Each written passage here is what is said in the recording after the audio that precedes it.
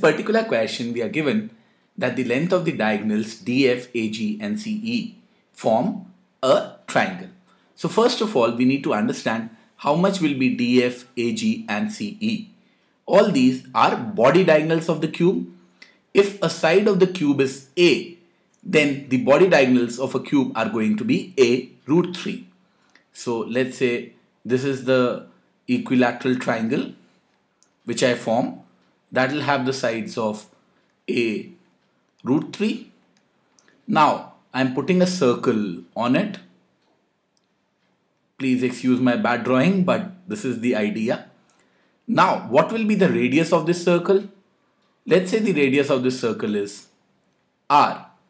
Then this angle will be 120 degree because 360 is being divided in 3 equal parts here. This is 120, this is also 120. So if look at the smaller triangle, let me call this something P, Q, R. If you consider, and this central is O. If you consider the triangle OPR, it has two sides as R and one of the angles has 120 degree.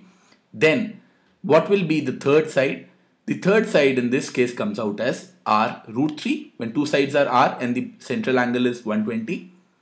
And R root 3 we know is equal to A root 3, which essentially means R is equal to A, or the radius of the circle circumscribing that triangle will be equal to the side of the cube, which is option A.